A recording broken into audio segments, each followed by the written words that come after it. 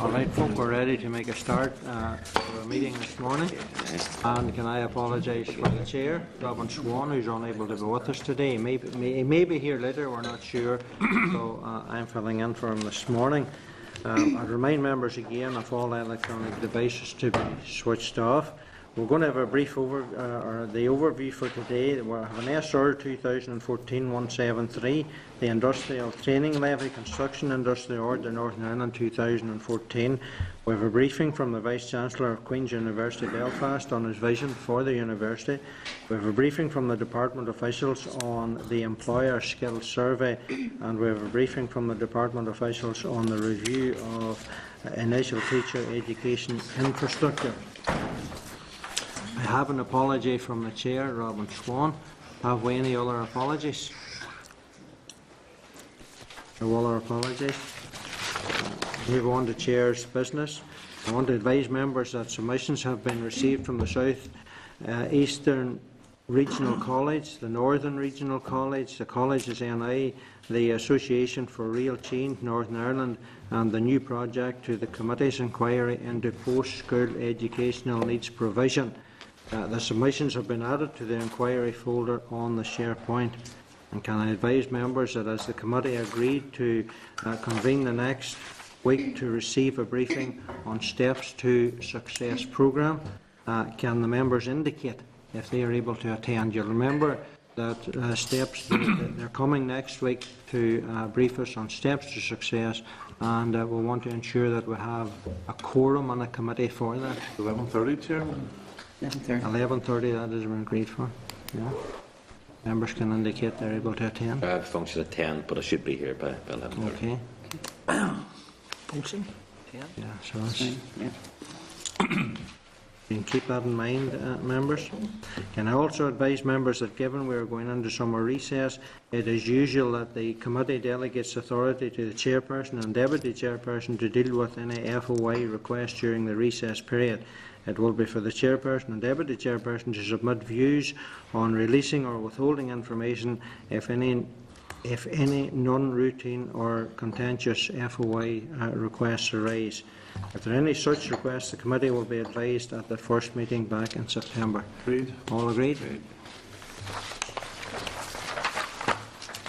Move on to the draft minutes of the meeting, and you will find that at page 6 of your packs. Can we get agreement for the minutes? Agreed. Members agreed? Yeah. Okay.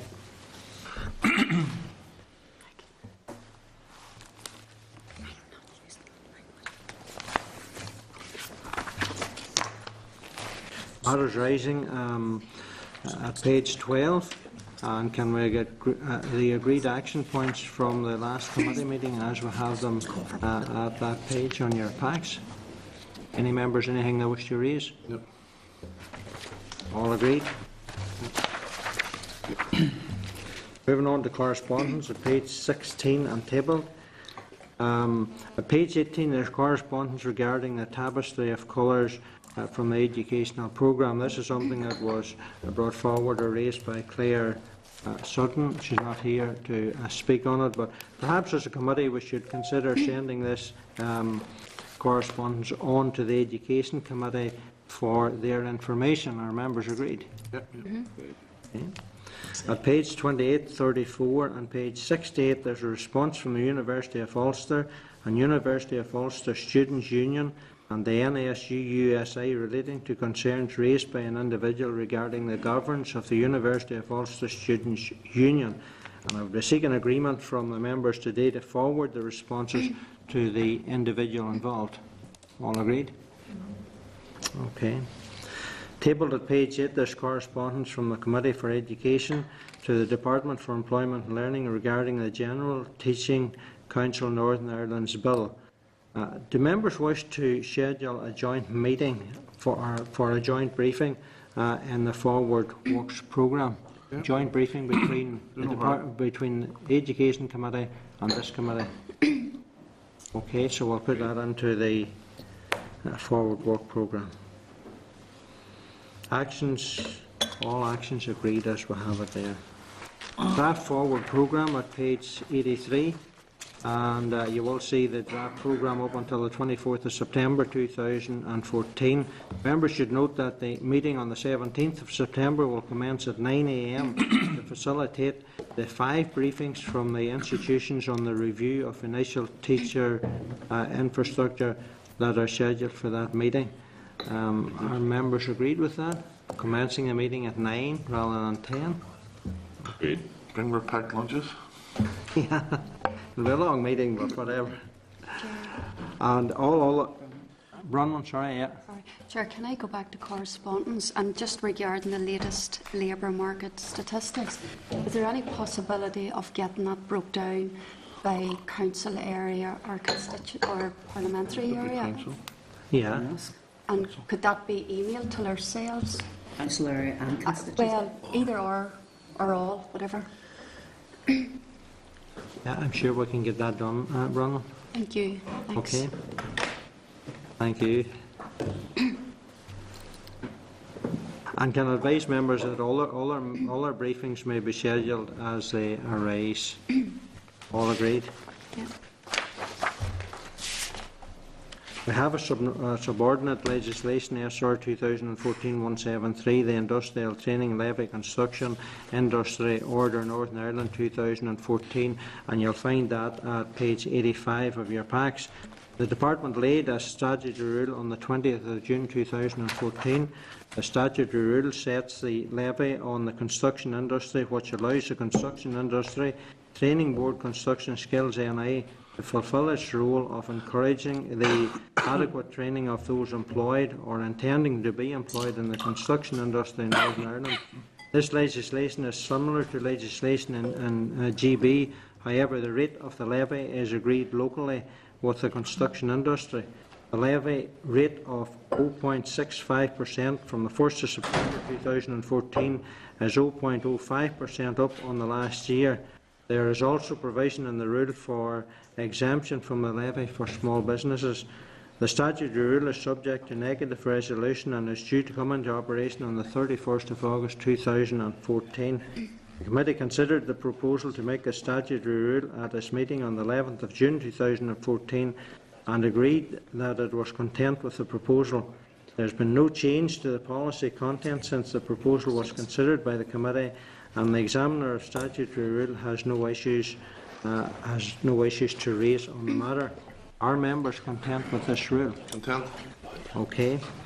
I have to read out the following: that the Committee for Employment and Learning has considered SR 2014-173, the Industrial Training Levy Construction Industry Order Northern Ireland 2014, and there is no objection to the rule.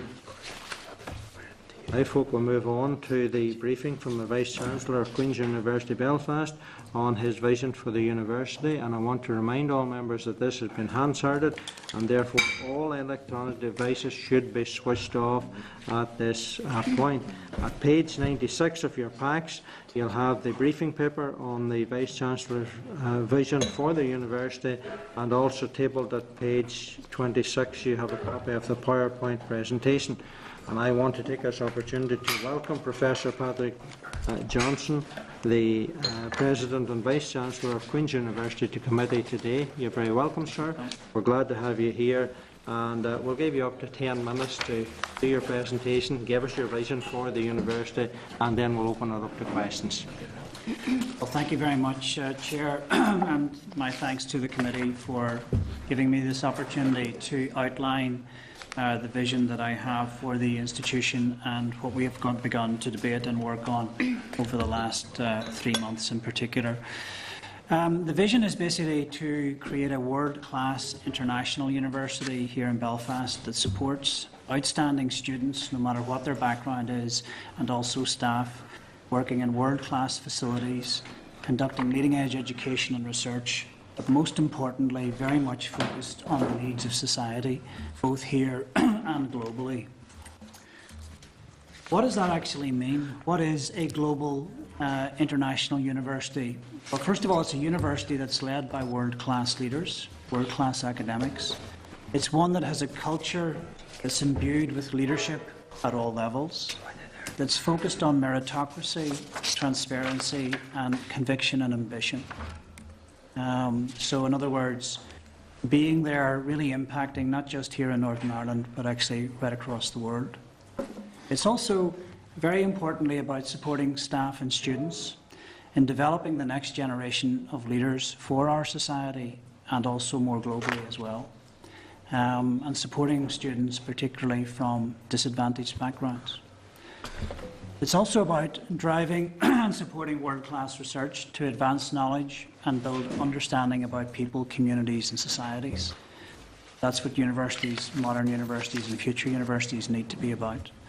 And finally, you can't do that unless you actually drive the exchange of knowledge that maximises the intellectual, cultural, social and economic impact on society, beginning with your local society. Now, how do we go about achieving that? Well, first of all, Queen's is already an internationally very well-known university, one of the Russell Group of universities, and has very high standards. But you start as any organisation with the culture. It isn't about buildings, it's about people, it's about staff, it's about students. And that culture has to be strong and unified. It has to be dynamic and innovative, and it has to be one that actually permeates all sections of the institution and beyond. It also has to be a leadership that actually empowers innovative academic and broader leadership alongside accountable academic performance, and one that rewards academic and administrative excellence and achievement. Now, when I use the word reward, I'm not talking about financial reward. I'm talking about recognition of real excellence.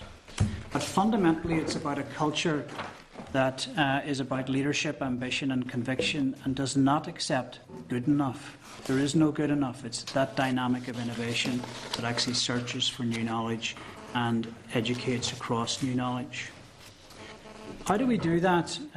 Well, as with all universities, we must now strategically and selectively invest in very high quality areas. You can't, in a modern university, fund everything, particularly at the top end. And so one of the things that we're now debating is how we actually might develop interdisciplinary research institutes, so moving people away from discipline-based to the interfaces between disciplines where real innovation takes place. Those areas have to be financially viable and have to be areas that we have a comparative advantage based on the leaders and the skill sets that we have within them. It also, as a development, must partner with government, particularly with yourselves, but also with governments internationally, also with industry and NGOs, and with other top global institutions. And we can come back to that later in question. One of the areas that we're going to drive a real focus on is on the graduate level, so that's post-undergraduate. Queen's is, as I'll come to in a minute, a very good undergraduate university. In my view, it is not as good at the postdoctoral level. And the postdoctoral level and the graduate level, i.e. PhD level, is what defines and distinguishes universities across the world. And I'll talk later about some of the ideas we have for how we go about that. But of course, these entities have to be inclusive in educating our undergraduates. Now, one of the things that Queen's has done very well over recent times is actually drive the quality of undergraduate student experience. And that's not because I say so, it's because the students say so. In terms of student feedback, we are now number 12 in the UK. And this year, we don't have the results yet, we've had over an 81% return in the NSS, our highest ever. We must focus, however, going forward on interdisciplinary cross-faculty school courses, again, moving away from just discipline-based to interfaces across disciplines in terms of undergraduate education. We also have to focus on efficiency, effectiveness, and most importantly, employability. Students need to know that what they do is going to lead to greater chances of actually having employment. And that's something that we already do well. 93% of our students are in employment within 6 months or doing a further degree. We also have to focus on e-learning and using technology, blended learning opportunities, because that is shaping how education is actually going forward and is one of the big challenges to educational institutions right across the world. Partnerships with industry within the curriculum. I was delighted to be able to announce in May partnership with PwC alongside our management courses in bringing forward curriculum that will allow our students to work with PwC for a year over a 4-year course. And then developing global alliances that enhance the diversity of our student population. That will be a major goal to double at least the international population coming to Queen's.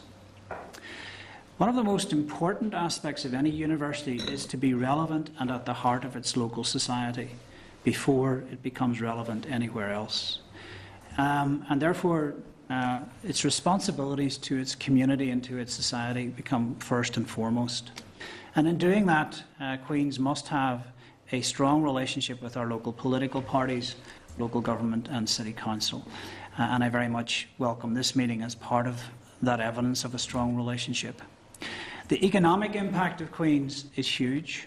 For every £1 of public funding that we receive, we return 7 to our local economy.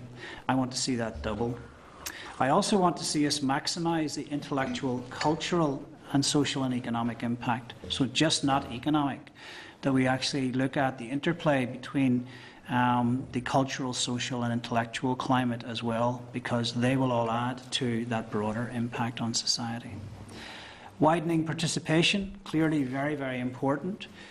Currently, in terms of Russell Group, we're at the top of the Russell Group. 31% of students coming to Queen's belong to the lower socioeconomic groups. That's not good enough, however, in my view. We need to be more visible within deprived social communities as an institution. And that's something that I won't talk about today, but I'm happy to take questions on. And also then developing special initiatives and partnerships with further education colleges. And I've already begun discussions with one such college in that regard. I mentioned earlier about the postgraduate culture, something we really need to work on, very important area, and one that, in my view, is deficient. So what we are planning to do is develop a graduate school with dedicated courses for postgraduate thought and research, that will go right across the institution. It will focus on promoting cooperation across academic disciplines and also enhance career development opportunities with industry and other partners. But it also will be a focus for internationalisation. Over the last 3.5 months, we've been debating this vision in detail. And what I haven't given you today, partly because of time, is some of the meat that's actually around this, and that will evolve as we go forward. Everyone agrees within the university that this strategy is exactly what Queen's needs to be doing. We set up 3 project groups to take forward the initial 3 elements of this around leadership and culture, around university structures and around the development of a postgraduate culture that's fit for purpose. And the academics and individuals leading those are highlighted on this slide. I have been communicating this vision widely. I have, at this point, met nearly 2,000 staff within the institution. I've been having widespread meetings with political leaders. I've met with all the political parties at this juncture, and also been meeting with community leaders. In May, we launched a vision website within the university, allowing staff to be able to give their comments, and over 60 staff have already done so. We've also developed a Vice-Chancellor's blog that picks up various themes, and the 3rd of those was just released earlier this week. And over the next 3 to 4 months, I will continue with school and directorate visits, political meetings, feedback through the Vision website, and also the project groups will also continue to meet. So, just to summarise where we are, on leadership values and principles, we absolutely agree that we must have a committed leadership that actually is focused on meritocracy and transparency, that aligns with this vision, that employs and ensures the implementation of rigorous academic standards, and allows world-class students, no matter what their background, to have access to the best world-class education that they can have, driven by world-class staff, underpinned by dynamic and innovative culture and curriculum, which ensures that it continues to change and further develop as new knowledge comes to the fore. And that process is now being worked on over the next 3 months. Similarly, around structures, we have agreed that they should be interdisciplinary, they should align with the vision, and they should empower academic leadership and accountability. And we've agreed we must create executive faculty structures, which we currently don't have, but also create distinctive world-class research institutes. And then finally, on the postgraduate end, we've agreed that this is an area that needs real focus.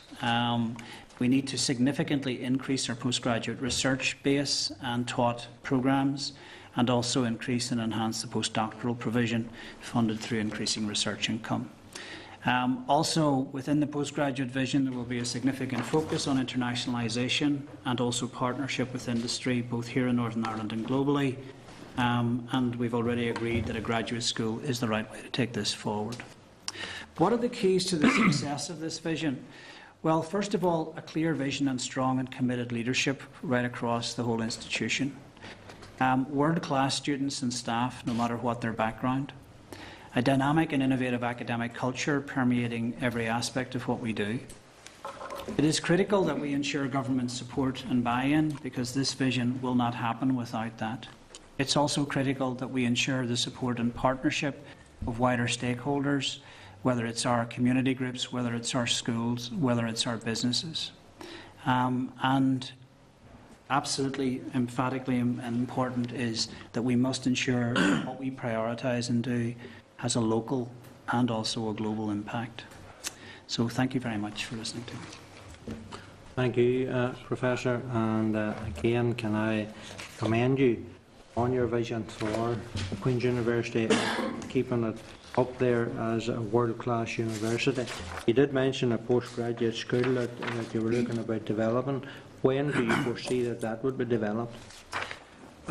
What we plan to do, Chair, is in September to October cycle of work, we will be taking an integrated plan to Senate for approval. If Senate approves that, the initial components of this plan will begin. There will be a lot of further work to be done. At that point, we will start the formation of a graduate school.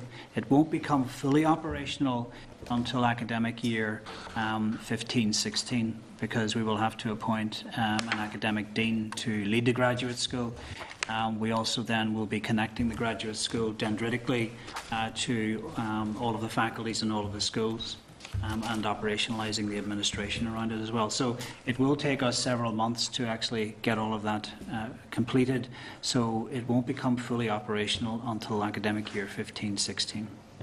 And as you have looked at your vision to take this forward, obviously, no matter what you go to do, there are always going to be challenges, there are going to be difficulties, there are going to be pitfalls.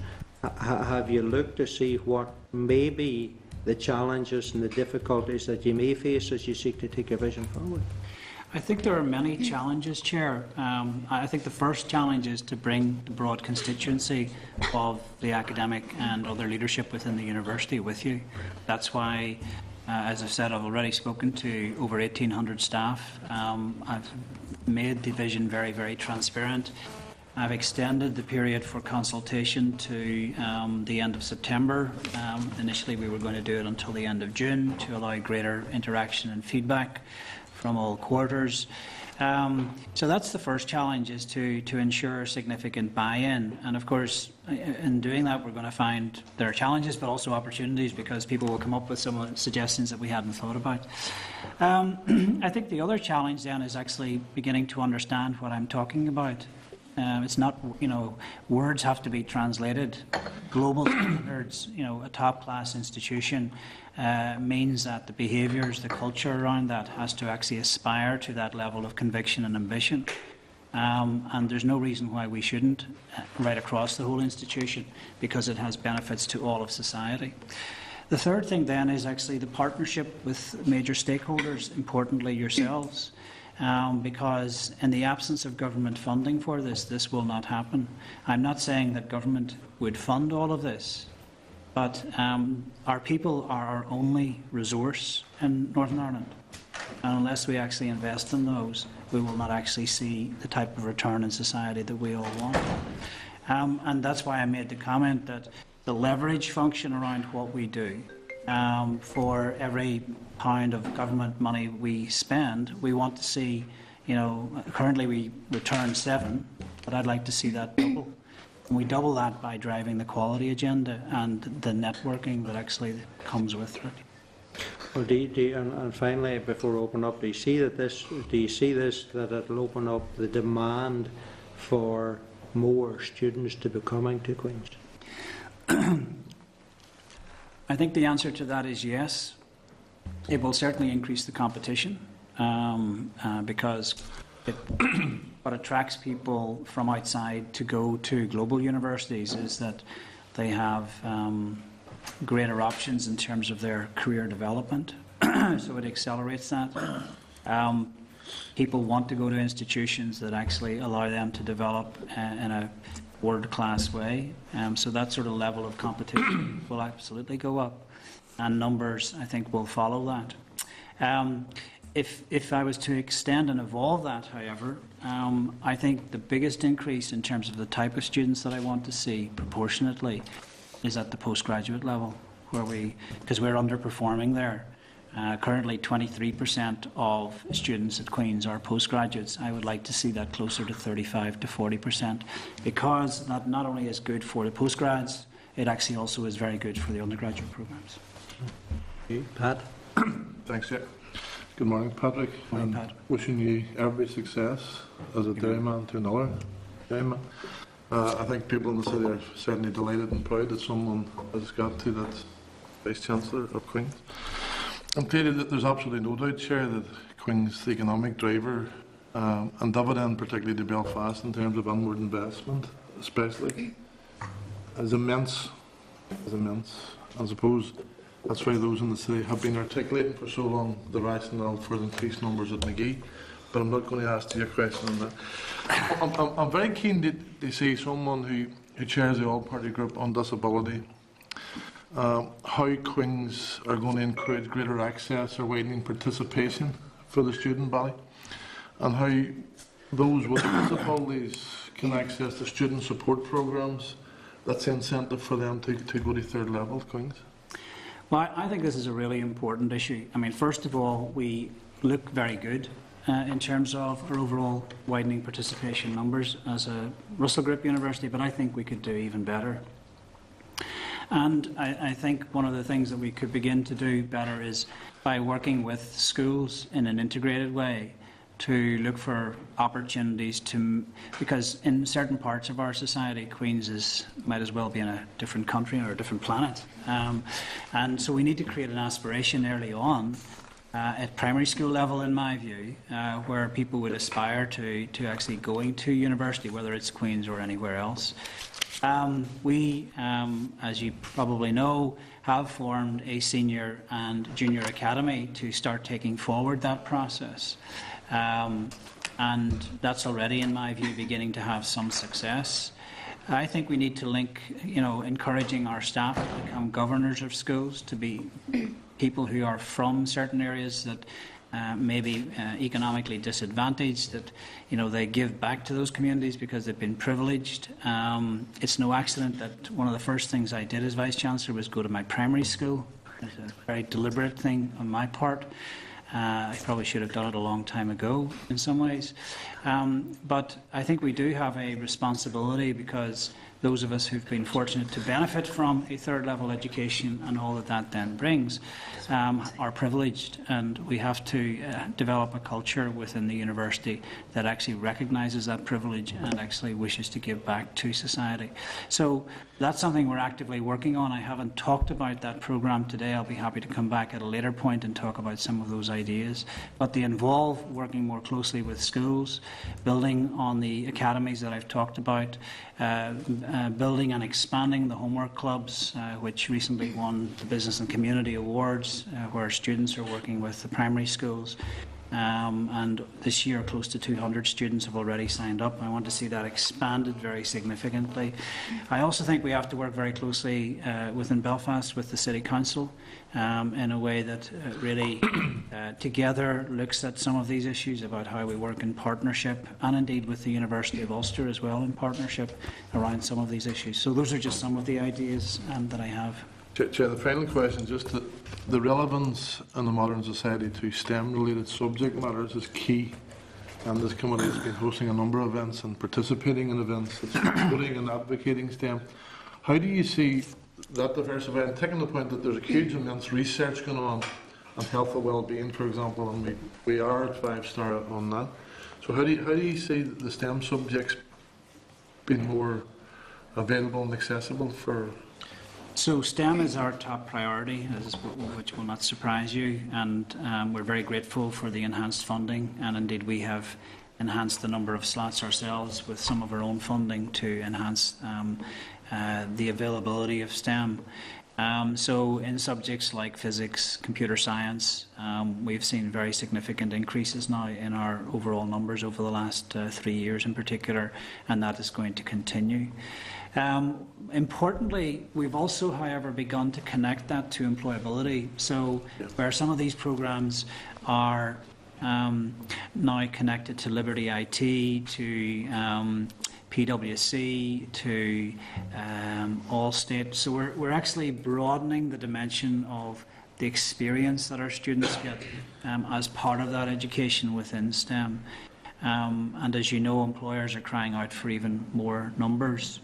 There's always a tension in this because we also have to be careful that we don't focus on this and imbalance the humanities to the degree that actually is harmful, because humanities and social sciences are really important for our society because they are going to contextualise the advances that come from technology within society. That's how we debate governance, that's how we debate ethics, that's how we shape society in some ways. So there is a tension there, and I acknowledge that.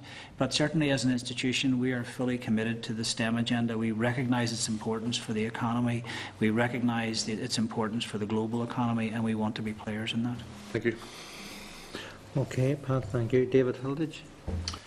Thanks, Chair, and very welcome, Patrick, and wish you well with the task ahead. And it really was around that sort of topic that Pat had touched upon, and you spoke about and trying to get into some of the sort of the socially deprived communities in Northern Ireland. I've certainly worked with others in the provision of higher and further education who have attempted to do that, and it has been very successful, I have to say. And it's probably maybe even reached into communities whereby sometimes it was politically very difficult to, and it has sort of breached those gaps. I was just wondering, you obviously mentioned special initiatives, and it is sort of very early on. Is there anything further you can tell us on that at this point? I think this is where, well, first of all, the homework clubs, if I take that as a concrete example of something that's up and running, I think I'd like to see that expanded very significantly.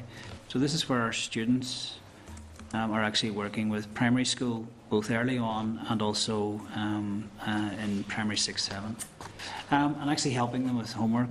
So one of the things that we've begun to discuss is, well, can we start to work with the parents and the children together? And how would we do that? So that's something that's actively being thought about currently. I've met with Mayblood to talk about specific issues related to the Shankle, and we'll be meeting again in July. Is there ways that we can come in there and get students or young people at primary school coming to Queen's for sports activities, for go to the QFT for an afternoon? You know, so use the facilities there and in a way that gets rid of the myth that you can never actually come to a place like this, and in a sense makes it more joined up with the aspirations, I suppose, and the hope that can actually encourage in young children. And I think we do that sort of thing, throughout society if we can. I also think I'd like to see more of our staff becoming governors in our primary schools, particularly in disadvantaged areas, and in particular if they come from those areas. Because that's why I made the emphasis on, well, here's how you give back. And then I think working more closely with our further education colleges. So we have attention because I'm absolutely clear it's a global world-class education. So, and that tension is that we have to maintain standards. That doesn't mean that we have to close the door on people who've been disadvantaged and who haven't had the opportunities that others have had, or who are late bloomers, if I could put it that way. So, for example, in medicine this year, for the first time, virtually the final thing I did as Dean of Medicine was ignore GCSEs for people who come from SE groups 5 to 7. And outside of maths and English, they have to pass those. But we focus on AS levels, and so if they get an A or B at AS, we will interview them if they come from those areas. So, and I think more creative programs like that are some things that we should be thinking about. But equally, I think working closely with further education colleges will also increase the opportunities in widening participation. So it's a range of things, David. I was going to follow up with the excellent sports facilities that you have, and hopefully those can come into Absolutely. well. In actual fact, that's already. So we just this week, or last week, excuse me, we had the certificate giving, for the kids who've been on the initial homework clubs program. So that was one of the activities they got to see the sports facilities. Thank you. Okay, Sammy. Thank you, Chair, and thanks for your presentation, Patrick, and I wish you all the best. Thank you, Sammy. Your new career. Last week I attended the commencement in the St Mary's University College, and I met a lot of the students there. Very, very impressed, and it's great because a number of them was the first person in their family had actually went through St Mary's, and we're looking forward to their graduation this week, and also I would be involved with some groups over in Sandro, and they would say they've had a very good relationship with you, I think, with Professor Tony Gallagher as well. But come back to the whole about St Mary's, and obviously there was the review of initial teacher training this week. Would you be free to maybe pass a few comments on that, or have you had time to read the report?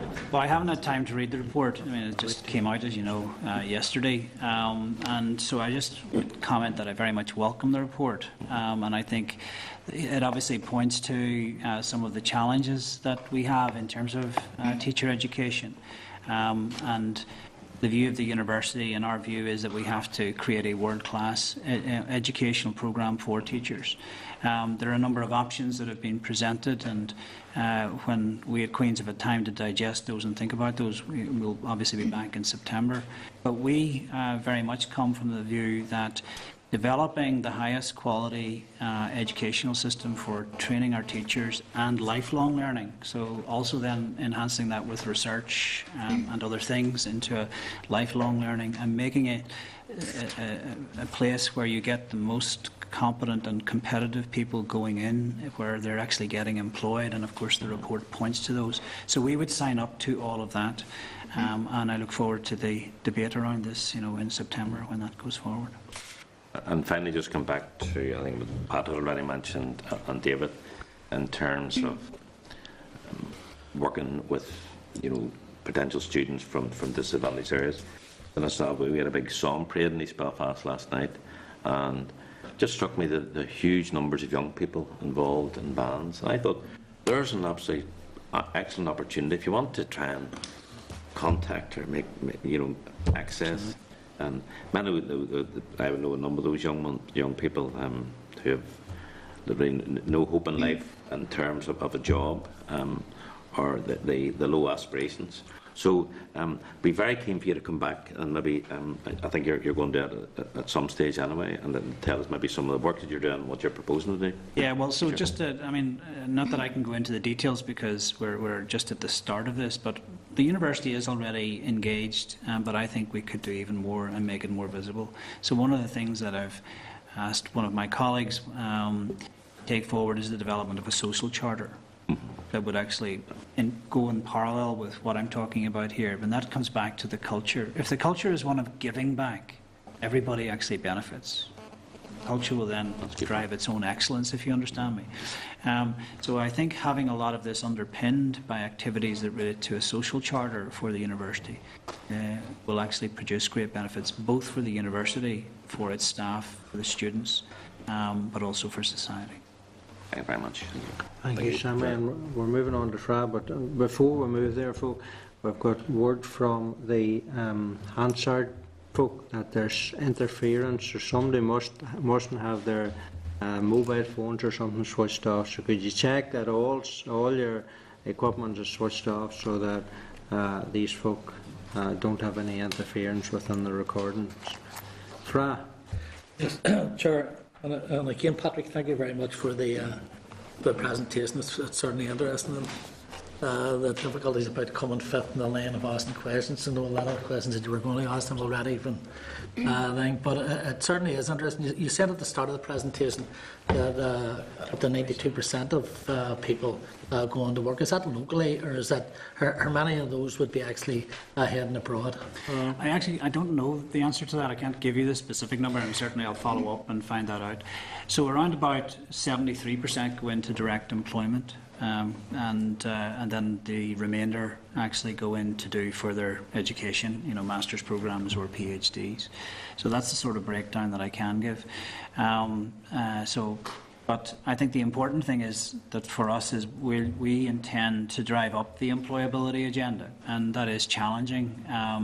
And for me, it's about how we bring the employers closer to some of the programs that we have. And that doesn't matter whether it's history, English or whatever. There are still plenty of areas that our students can be going and doing things in. So, for example, there are a number of students now in the New York Stock Exchange. I want to see that number, significantly increased, but they come from a variety of different disciplines. There's the Washington Ireland program that has been very successful in terms of work placement, and now we have joint degrees with PwC starting for the first time this year, and I'd like to see those expanded, with other companies. And obviously, where we have relationships, as we do with local companies, whether it's Citigroup, whether it's Almac, Randox, or whatever, we actually drive those partnerships forward as well.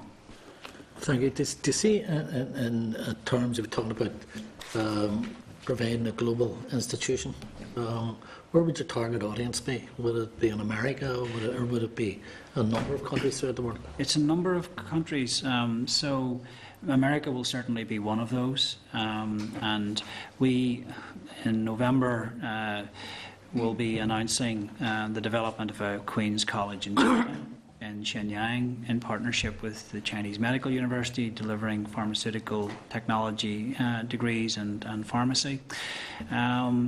We're currently working on a set of proposals for a Queen's Academy in India, linking to 4 northeastern universities, and also an Institute of Technology in Delhi.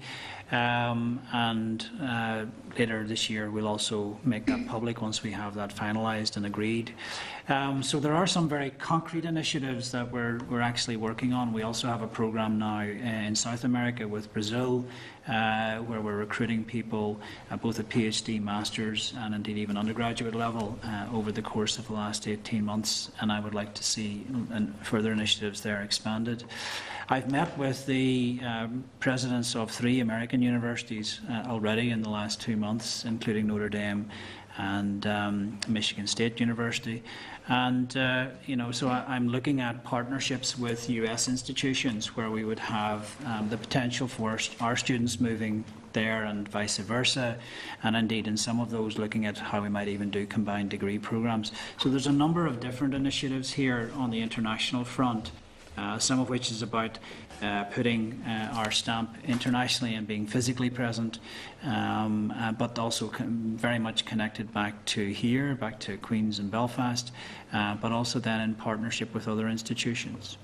The other conversations are in terms of the island. I've already met with the president of Trinity College and also with University College Cork to look at how can we effectively do things together rather than seeing something on paper that really doesn't produce results. So can we expand the SEL programs? Can we have an academy with UCD and Trinity?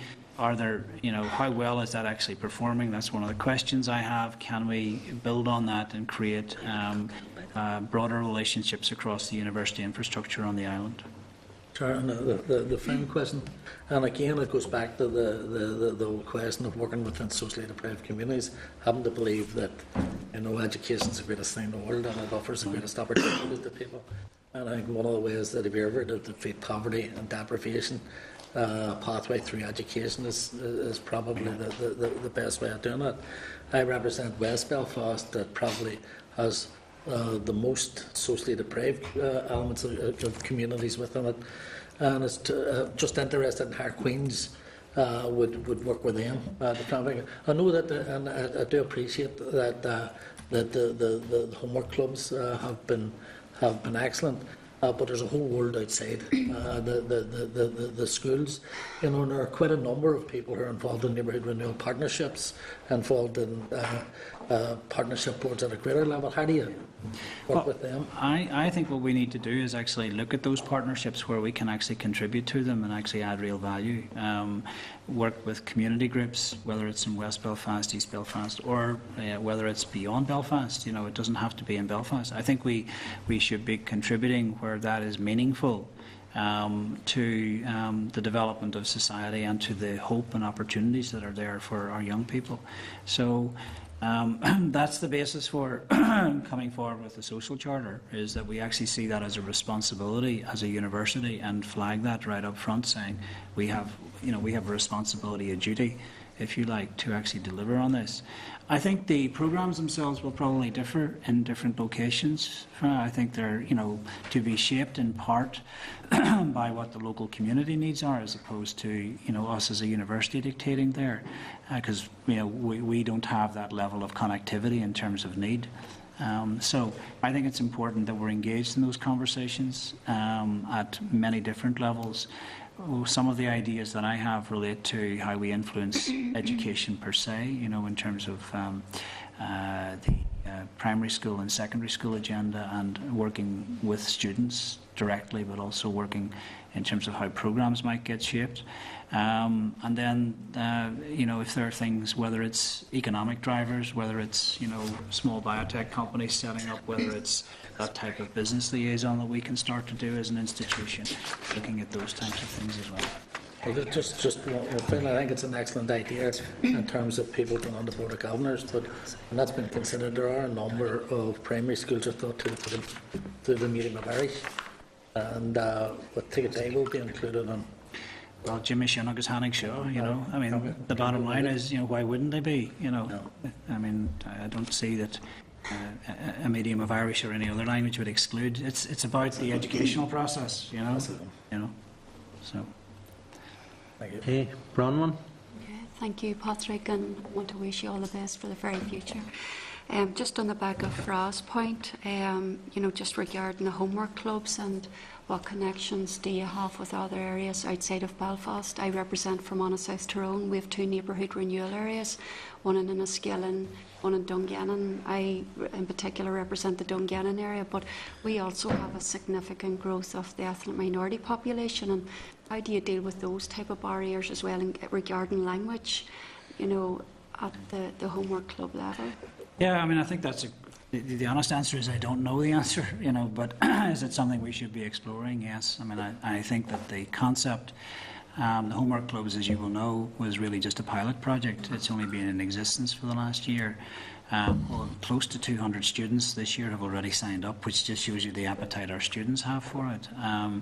So I think we've got to build on its success, and I agree with you entirely. It shouldn't be seen as Belfast-centric, and it should be seen as something that we can deliver elsewhere. It's getting the funding for it, is the challenging thing. So that's one of the targets I have, is to try to double the amount of funding that we actually can get into it, so that we can create those opportunities. On the languages side, on the culture side, I think that's one of the areas we could potentially really add value to, because we have such a diverse set of educational programs, both around social sciences, cultural diversity, and obviously languages and creative languages themselves. So I think there is something we could really contribute to there, whether that's upskilling teachers. So the department has just provided us with funding to upskill computer science teachers, and that's great, because one of the challenges that teachers have is that the curriculum is changing quickly and the needs. So where you expand a STEM program, it's fine to say that, but in actual fact, if you don't within secondary schools or grammar schools have the educational basis foundation to take those on, that's a real challenge. So, and in the same way, I could see that if there were particular pockets where we needed to enhance language skills or communication skills in different languages, that's something where we could really contribute. Thank you. Okay, Alistair. Thanks, Chair. Thank you, Professor Johnson, for your presentation, and I too obviously want to wish you well at your new role. You mentioned earlier the tension there is, or perhaps the balance that has to be struck between the social sciences and seeing the university as perhaps providing courses that are directly relevant to the needs of the economy. And you mentioned the global institution idea, and we obviously all live in a global world. I think it's important that Queen's is seen as a global force. But in that global world, obviously, jobs are incredibly mobile, and what we want to see, perhaps, is the university as an economic driver, and perhaps that's where the focus, rightly or wrongly, is from Stormont. On the back of some of the stuff that Fra was talking about in terms of your connections with the US, and we obviously have a number of US companies now investing in Northern Ireland, and it's great that the university is working very closely with them in R&D and things like that. But in terms of looking for future needs or future investment, can you give us an idea of the type of work that the university is involved in or will be involved in with some of the companies that maybe aren't here at present, who are crying out for particular skills of young people? And it's a potential for us in Northern Ireland to get those skills here so that we can continue to attract those types of jobs and big companies here that will obviously benefit us economically in the future. And perhaps some of the linkages that you have with Invest Northern Ireland and the work that they do with potential investors, and how you can then come in the back of that and provide the skills that they're looking for in order to make the investment here. Well, thank you very much for that question. It's a really, really important area, and it's certainly something that's a top priority for me. Just in terms, I'll start off with the I&I relationship. So just last week we had BIO in San Diego in the United States, and our Minister Arlene Foster was there, along with Alistair Hamilton, and a number of people from Queen's were there. There are two companies directly as a result of that who are looking to relocate. You know, discussions have already started about relocating to Belfast. Why? Because the expertise sits here now. That they happen to be health-related companies and health biotech-related companies, but so that's just to give you an example of what happens when you actually build world-class facilities and have world-class people who are recognised. And I think this is why I'm really challenging the university, because the university does some things very well in this sector. It is the leading UK knowledge technology partner university. So and outdoing Cambridge, Oxford, Edinburgh, you know, and so we have some very strong basis to build on. However, what we have to importantly say is we can't do everything, and even from a Northern Ireland PLC point of view, you can't do everything. So what is it that Queen's can actually really deliver? Well, it's going to be in areas around STEM, cybersecurity. It's going to be around a healthy living world, you know, clean water, safe food. You know, those are some of the big, and of course health is also going to be a big landmark area for us. And I think this is part of what I'm driving at in terms of, at the postgraduate level, really focusing, not that you're going to exclude everything else, but those things that are truly world class you're really going to drive, because they will drive those networks and that sort of connectivity that you talk about. Part of that connectivity and part of how we do research in the modern world, as some of you may know, I sit on the MRC board nationally and chair the whole translational research strategy nationally. And part of that is actually driving partnerships with industry globally, but also in the UK, where we actually do things together increasingly.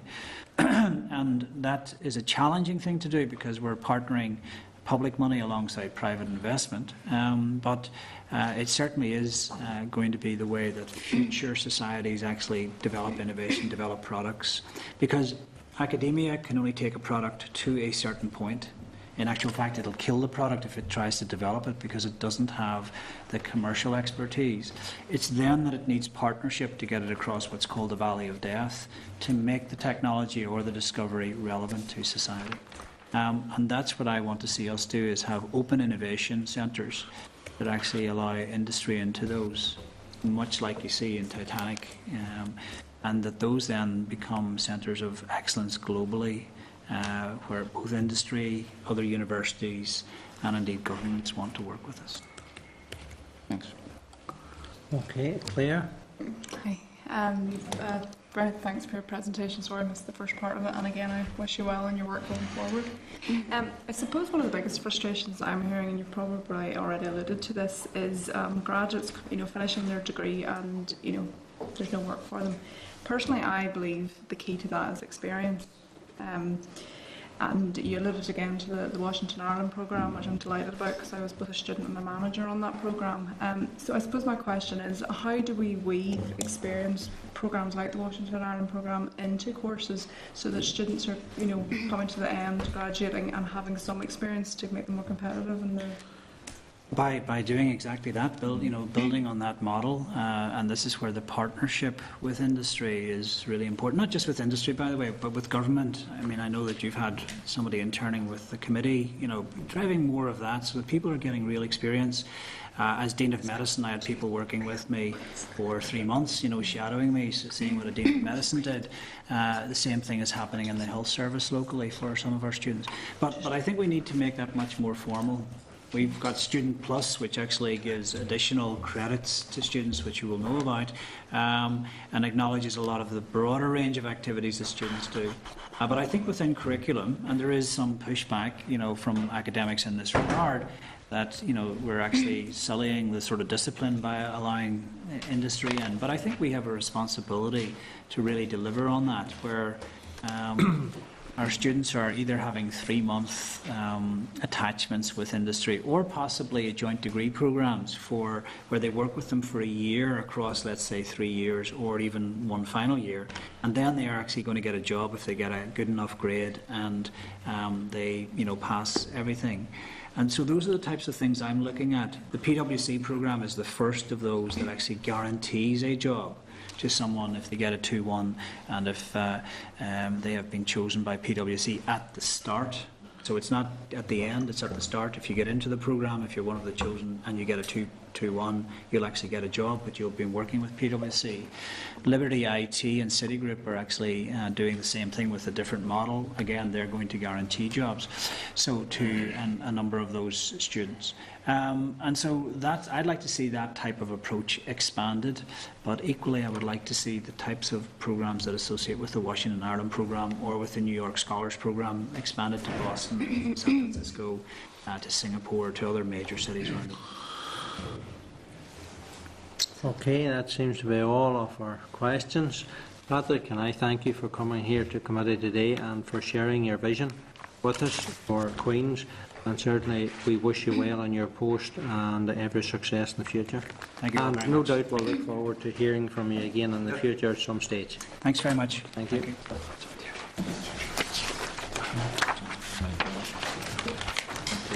Okay, members, our next briefing is a departmental briefing on the Employer Skills Survey 2013. You will find that at page 101 and page 111 of your packs.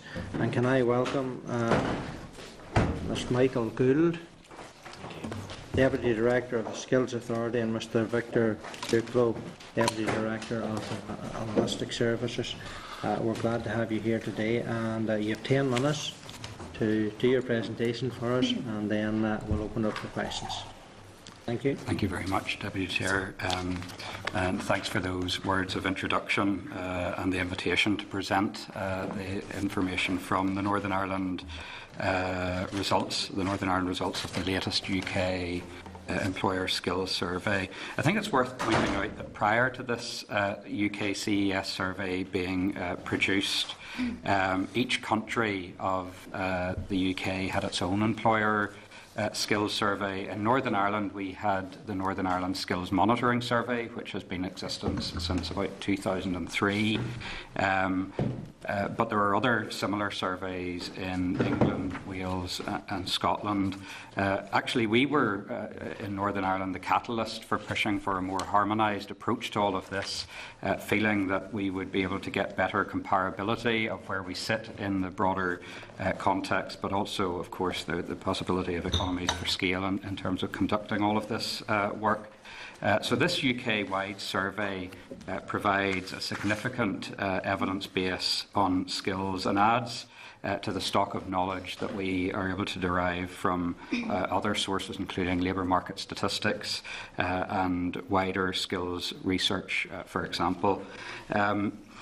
If you're content, I plan to speak to a number of slides which we sent, I think, to the committee previously, along with some background briefing paper in advance of today's meeting.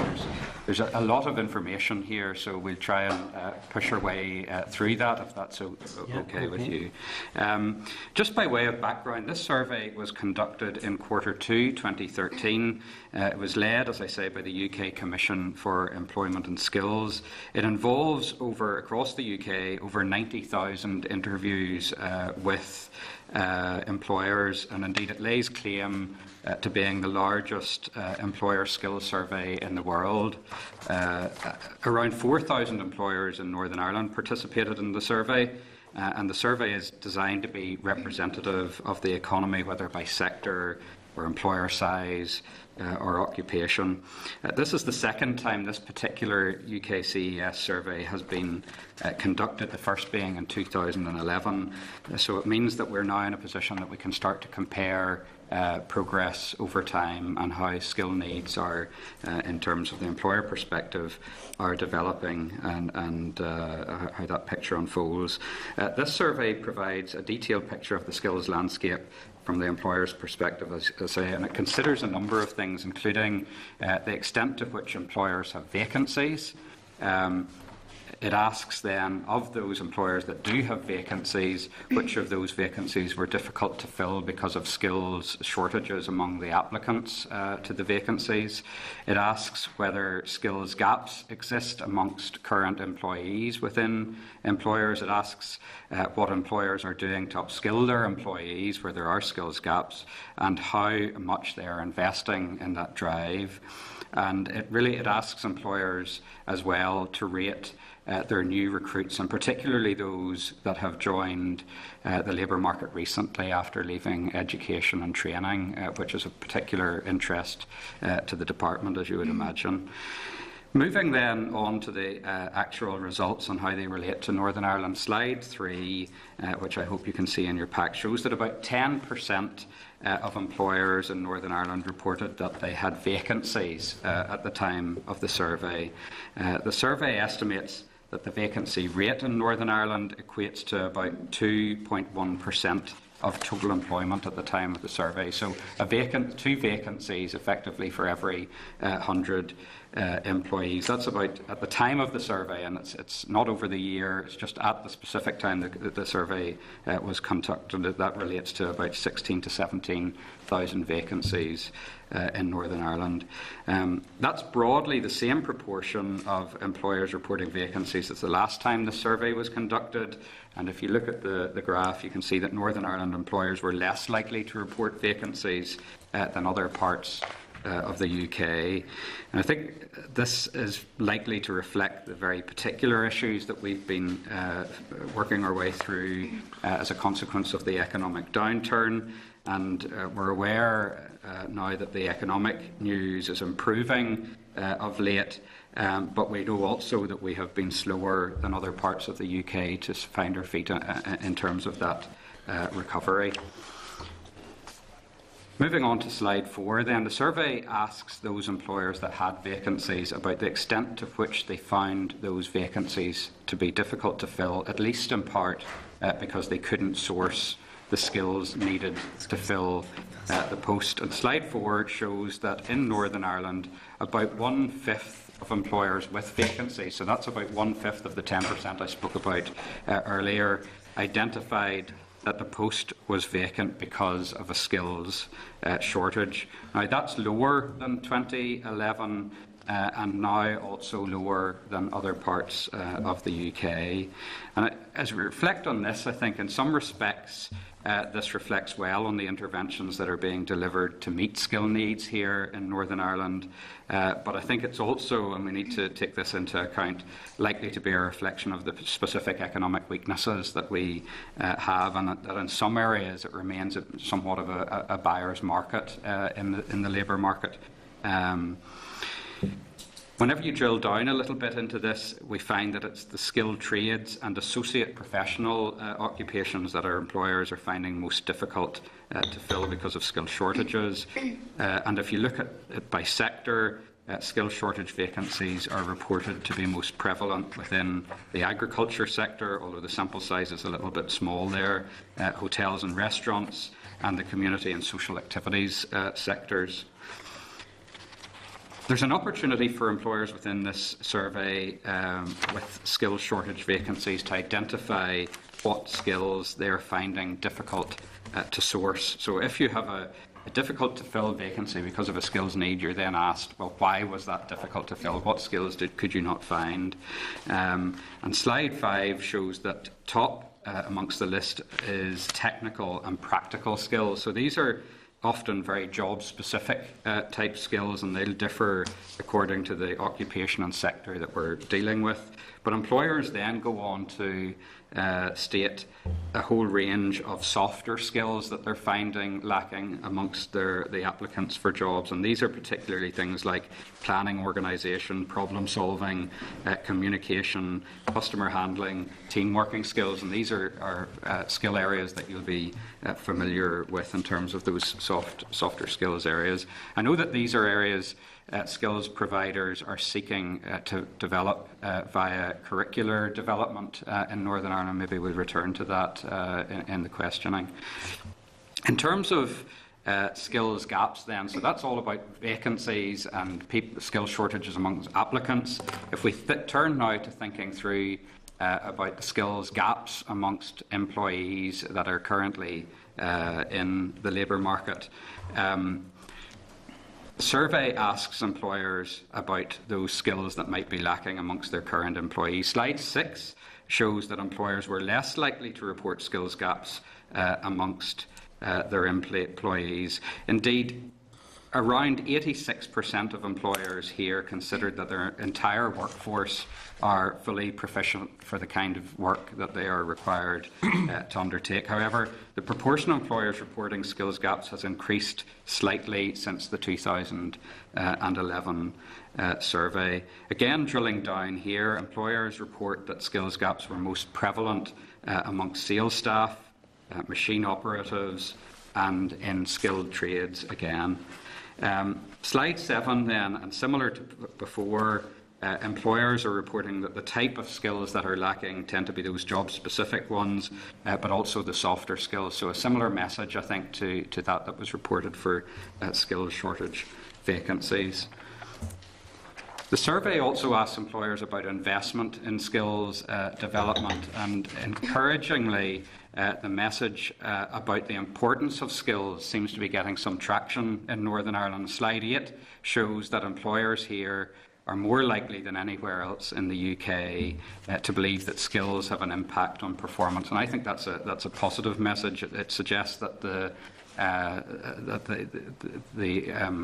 concept that skills is important for the future is getting through and getting traction. However, whenever you set against this picture, and if we move on to slide 9, it shows that fewer employers here than elsewhere have taken steps to address skills gaps amongst their employees.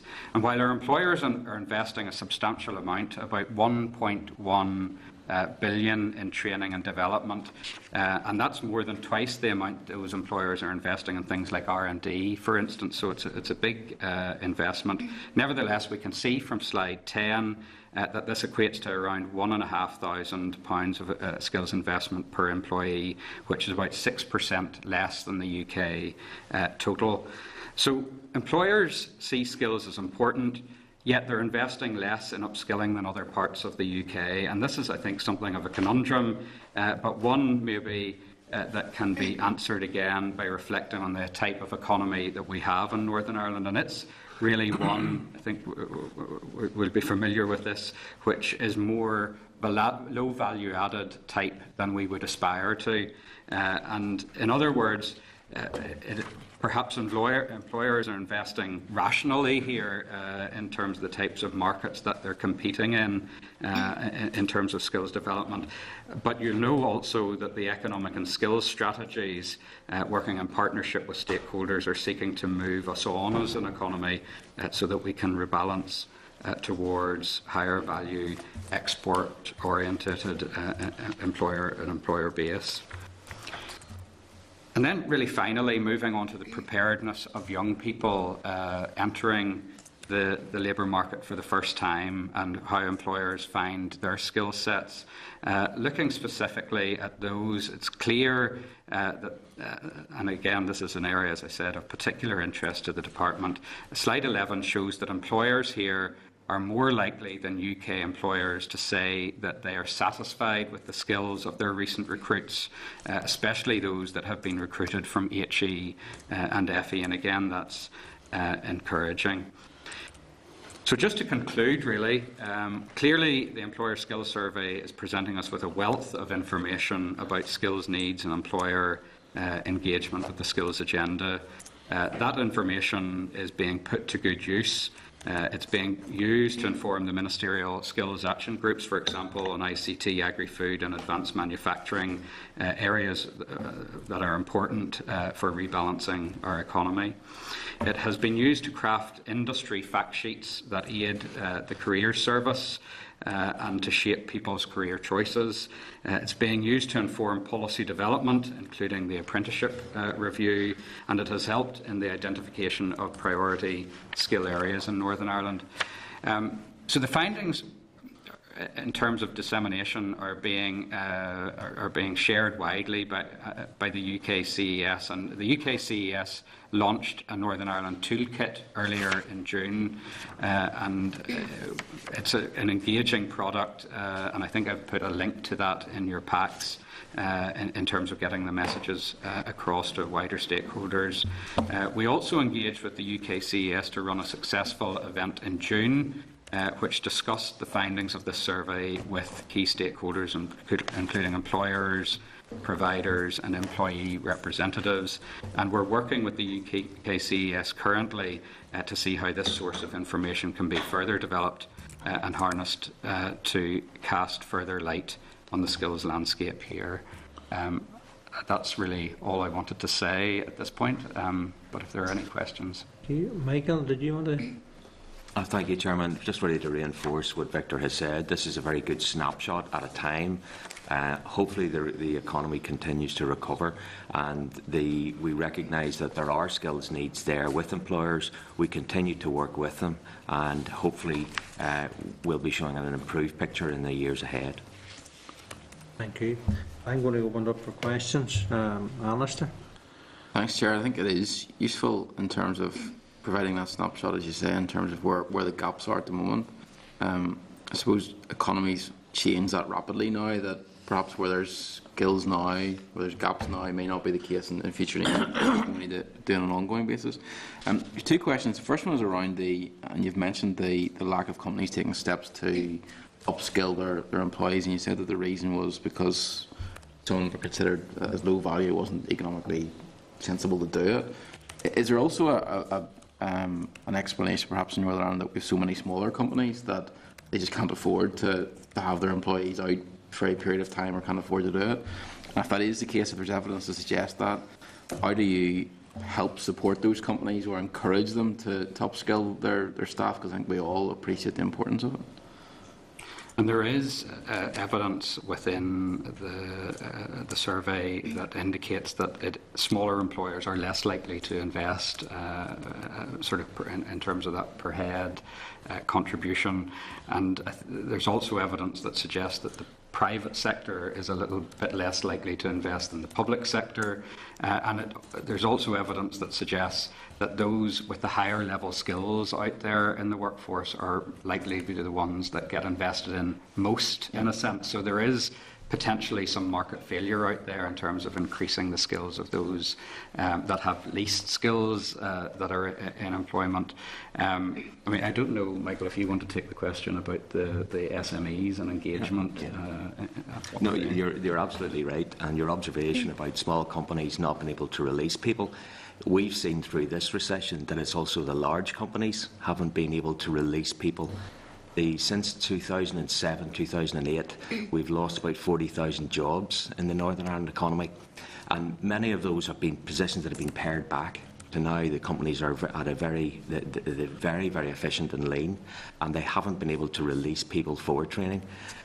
So we've evidence of that. In terms of small and medium-sized enterprises, we have a skill solution service which goes and works specifically with those in companies, particularly less than 250 employees, often less than 10.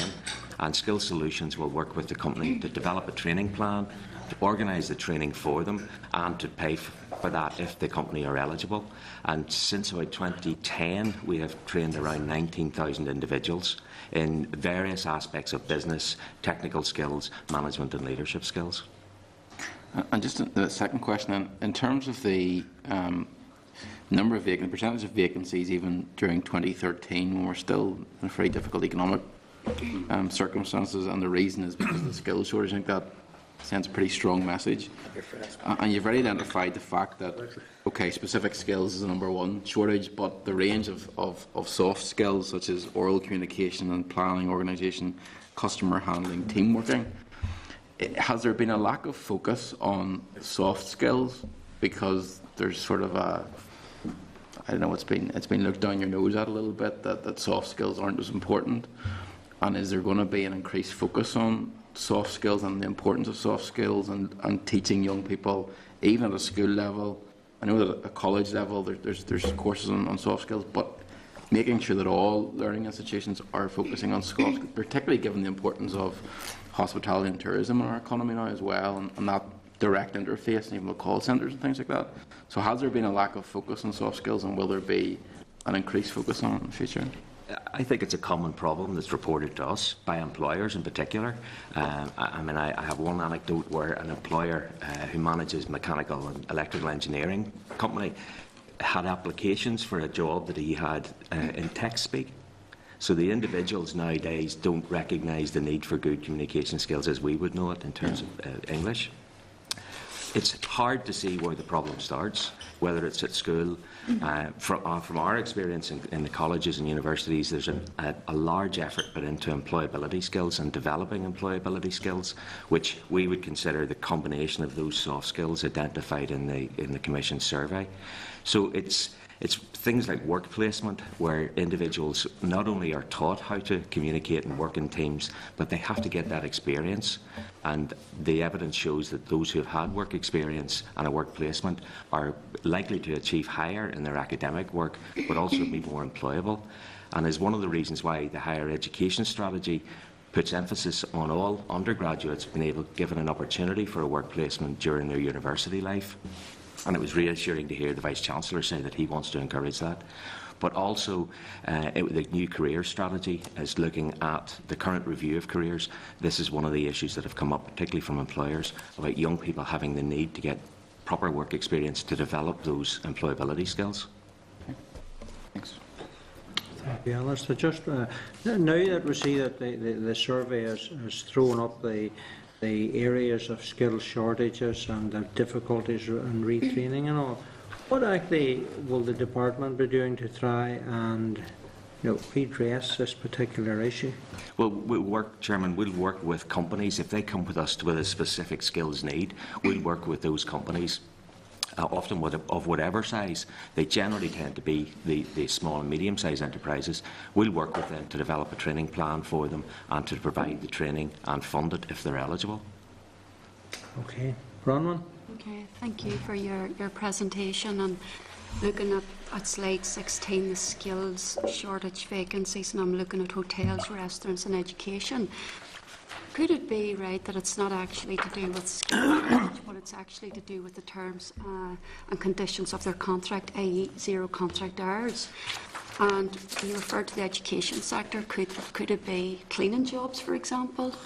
No, and that's where they find it difficult to fulfil. I mean, are you getting any of that feedback regarding zero contract hours? I mean, I'm assuming if you're trying to make up full-time hours when you get a part-time job in a hotel and you get one in cleaning in an education sector, that you will be taxed on your second job. I'm assuming, I don't know, so it's going to actually leave it quite difficult for people to get a wage that they can actually live on. I mean, in terms of the zero contract hours and that conditions of employment piece, that's something we have raised with the UK CES to see if we can build this into future surveys and identify, because there, it would be very interesting, I think, and particularly in terms of the investment in upskilling by employers, to what extent different types of employment, people on different kinds of employment contract benefit from that skills investment. Is it people on permanent tracks? Is it people on less permanent contracts that benefit? And if they benefit less, by how much less? So we've raised that issue and we're keen to pursue that with the UK CES. And also as well, these roles here, are they full-time, part-time? Well, I think, it'd be interesting to get that breakdown as well. But it's obviously something that you are exploring. We're seeking to, and there's an opportunity, in fact there's a meeting in September with the UK CES to further steer and look forward to the next version of this employer skills survey and raise the kind of areas that we would like included in that the next time around. And we've already raised this as being one, so we'll press that point again. Okay. Okay, Bruno? Yep. David? Thanks, Chair. It's probably on the same lines as the likes of the rise of agency employment and temporary workers. Is there any evidence that employers are potentially less likely to invest in the temporary workforce as such? Yeah, and I think it's sort of drawing that evidence out into the survey. That's certainly something that we would be keen to do. So I don't have the answer to that currently, but it's something we're exploring with the UK CES to see if we can get to the bottom of that in the next time this is conducted. Okay, thank you. Sure. And aside from what I've seen of the statistics, they certainly make interesting reading. But that just follows up on the question that Bronwyn asked. When you look at slide 16, and it talks about the highest rate in hotels and restaurants and education. That in itself could cover a multitude of sins, and it doesn't tell you what types of jobs you're talking about. Is it the people involved in cleaning, people involved in restaurant work, or is it the higher level jobs? Is there a breakdown as part of that to tell you exactly what these jobs are? Yeah, I mean there's also occupational information captured with all this, and it shows in terms of occupation that it is, some of the certainly whenever you're looking at skills gaps amongst current employees, it tends to be that the higher level jobs, the professional, the managerial jobs, employers are reporting less skills gaps amongst those than the elementary type professions and the skilled trades and that kind of thing. I mean, one point worth pointing out in all of this as well is that about 4/5 of skills gaps that employers identify can be seen as sort of transitory type skills gaps, so that they're new people to the job, they're on a process of learning the job and being trained for the job. And I think that's interesting, particularly in terms of that piece around the softer skills, that employers, as they're engaging with a new recruit, I think there's a responsibility on the employer as well to understand, well, look, this is a new person to the job, and there's a responsibility on the employer to work with that new employee to ensure that those skill needs are met. And I think that's recognised actually and reflected within the survey, so that's hopefully helpful. And then is there a possibility that, if it's in it, I haven't seen it, but is there a possibility we could get a breakdown of it, if the survey has picked that up?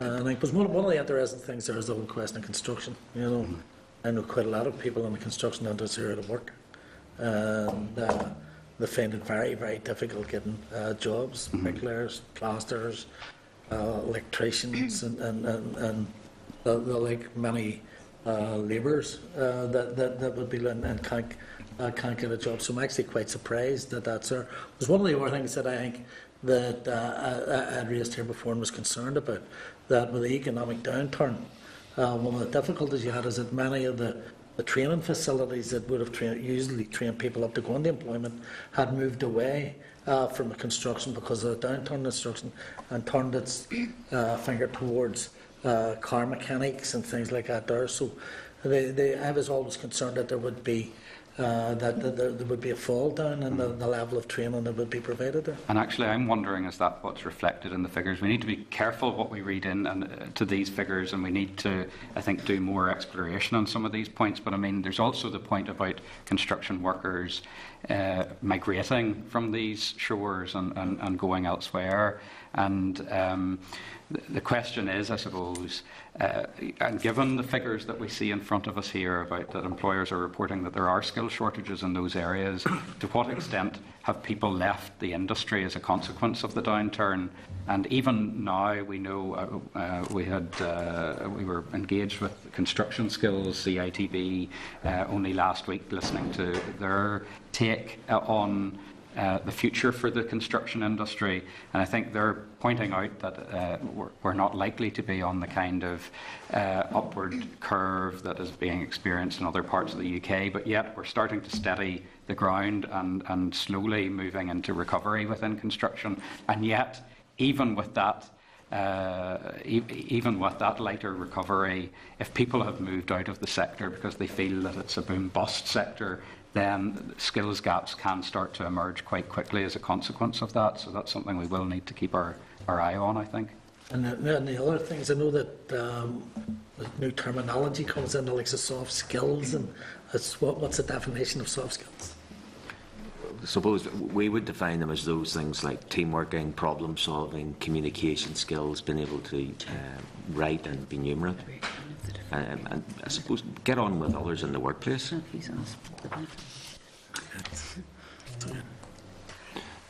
Sammy? Thank you, Chair. Could I take it back to 7.2 here, where it talks about training workforce development? I guess that's in the summary you did. Somebody did it somewhere. Anyway, and it talks about us having the lowest proportion in the United Kingdom in relation to workforce development and training. I think it's actually down 2011 from 2011.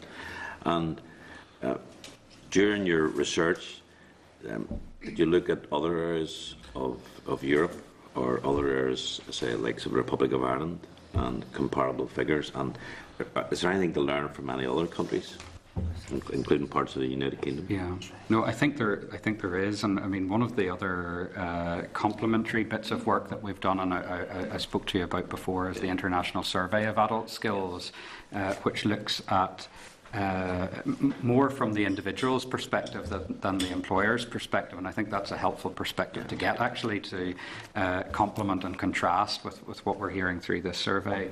And I mean, there were some positive messages in that International Survey of Adult Skills. We have improved internationally. We've closed the gap with the OECD average in terms of the skills of our people, and yet we have a huge way to go in terms of closing the gap with some of the top performers, and there's issues, I think, within this survey and within the International Survey of Adult Skills, which shows not just where skills gaps and skills shortages exist, but also where skills have been developed but aren't being fully utilised in the labour market. And in Northern Ireland, that's an issue as well. And certainly, it's as much of an issue here as it is in other parts of the UK, maybe more so than some parts of Europe. So there's a drive, I think, required. I know this is reflected in the skills strategy about encouraging high-performance working practices, better skills utilisation once those skills are developed. And it's only, I think, by making full use of the skill set that we have and that we're developing, that we can hope to realise the vision of our economic strategy and the social agenda, in fact, as well. And just following on from that, Victor, obviously you would have some sort of relationship with Invest Northern Ireland, and that report out yesterday was suggesting that things are changing in terms of inward investment. Rather than just giving cash, there may be other aspects, including workforce and training. Have you had recent discussions with Invest? Yes, as of even this morning. I have a team that works for me called Assured Skills, and that works specifically with Invest NI, and have been involved in assuring inward investors that we will have the skills that they need there for them when they arrive. We're involved in things like pre-employment training and help them with the selection and recruitment, and then they move, once they're here, they seamlessly move into the Invest suite of programmes for them, the Skills Accelerator Fund. So we work very, very closely with them. My team is working with them on a daily basis. Okay, that's fair. Thank you. Thanks, Madam. Thank you, Chair. Okay. Fra, during his question, did ask for a breakdown in the different sectors. Do you have them, and can you provide them to the committee? We'll look into that, actually, because there's a wealth of data published by the UKCS for Northern Ireland in June. We've just this week actually received the underpinning data set for all of that, so we're keen to look into that to see what we can derive out of it in terms of occupation against sectoral composition, to see can you break down each of the sectors into the kind of occupations within those, and where are those skill shortages. That will be possible potentially in some areas, but because of sample size issues it may not be possible in all, so we'll explore what we can do with that, if that's okay. Sure. Just on that, just one small question to add to that. When the survey has been done, does it ask each of the employers what the annual rate of pay is? Are people paid at the minimum wage, or people? Is that a question that's asked? It doesn't capture information on pay. It captures information on occupation, which I suppose, if you're a professional in a professional occupation, you can deduce some stuff about pay. But it does ask for other reasons why employers find these vacancies difficult to fill, and some of them, there is an opportunity for employers to say, well, it's maybe in a low-paid occupation or job. Now we question, I suppose, because it's coming from employers. Will employers say, yes, we're paying too little for the job? So I think we need to be considered whenever we're analysing those responses. Okay, thank you. Okay, no one else has indicated they wish to ask a question, so Michael and Victor, thank you for coming along today and sharing the presentation with us and taking the questions. Thank you.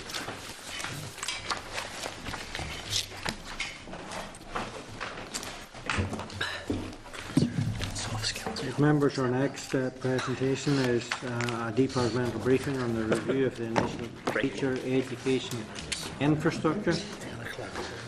Tabled at page 40 is the ministerial statement report on stage 2 of the review of initial training education infrastructure in Northern Ireland, and tabled at page 49 is the report of the International Review Panel on the structure of initial teacher education for Northern Ireland. Can I welcome Mrs. Nuala Kerr, Director of the Higher Education, and Mrs. Carol McCabe, Head of Quality and Initial Teacher Education Branch, to our committee this morning. And we'll give you 10 minutes to do your presentation, and then we'll open up for questions. Morning, Chair. Thank you very much. I'm really glad of this opportunity to update the committee on the review. You will have heard the Minister's statement yesterday, and the report that he was talking about has now been published on the department's website. What I was planning to do, Chair, was talk through the structure of the report and then between us, Carol and I, and at the end, if it would take questions, if that's the way you would want to do it. As you know, the review of initial teacher education infrastructure was initially announced in November 2011. The first stage focused on financial sustainability and stability, particularly of the 2 university colleges, and the Minister made a statement about Stage 1 in May 2013. The findings of Stage 1 focused on the cost, for example, of the premia that is paid to the colleges in addition to their core funding. And overall, the study identified that the cost of training a teacher in Northern Ireland is almost 40% higher than their comparator institutions. So on the back of the Stage 1 report, the Minister announced Stage 2, and he appointed an international panel in September last year. The review panel's terms of reference required it to, firstly, examine the case for reform of teacher education provision in Northern Ireland. Secondly, to examine whether the funding being provided could be used better by the teacher training institutions if they were prepared to move to a more shared or integrated system. And thirdly, that he asked them to set out options for the future shape of initial teacher infrastructure in Northern Ireland. The panel itself drew on the evidence from the international literature practices, the Stage 1 review of the Grant Thornton report, written and oral evidence. There was a wide range of current writing on teacher education, including the interim and the final reports of the recent British Education Research Association, Royal Society for Arts and Manufacturing and Commerce, a long title, Chair, but the BERA RSA inquiry into research and teacher education. And of course, the submissions that were received from the various institutions, stakeholders and others who submitted their evidence to the panel itself. As a result of all of that, looking firstly at the international trends in teacher education, the panel identified 5 key trends in teacher education internationally, and these focused on, firstly, attracting the best candidates into teaching. Secondly, offering competitive and practice-focused academic awards built on research. Thirdly, developing strong links between theory and practice. Fourthly, establishing strong links with continuous professional development. And fifthly, understanding how student teachers learn. And obviously in this situation there are parts of this that in the Northern Ireland situation we do very well, and that's particularly in attracting the best candidates. But there are a number of areas in which we perform less well, and that's, for example, in the link with research-based and a research-rich environment. In addition to the international trends, the panel also commented on faith-based education across Europe and beyond. And you can see that the panel valued the contribution that faith-based training offered to our community. We'll maybe pick that up later on in questions. But in terms of the strengths of the current provision, the panel identified that teacher education in Northern Ireland had a number of key strengths, and there was one of them in particular was the widespread commitment to further enhancement of the teacher education provision that's offered currently. But others included the positive evaluations by ETI, the alignment with the Queen's standards, and their ability, as I say, to recruit strong candidates, and the high levels of satisfaction that they had with the training that they received. However, there were some shortcomings in the current provision, and they identified a series of weaknesses, and these are discussed in more detail in the report. But firstly, it was the size and the relatively fragmented nature of the current provision. I mean, they commented that the scale of teacher training here in its totality across 5 institutions would have been the size it would have been in a single institution in the rest of the UK. Secondly, there were issues relating to the quality of provision judged against international trends. And for example, the kind of issues they raised was the fact that there are two separate government departments. There's a disjunction between initial teacher education and continuing professional development, and the link with the research performance was extremely uneven. Finally, there were areas relating to anomalies and inequalities of existing arrangements, and one was, for example, the access to the certificate in religious education for admission to teacher education programmes.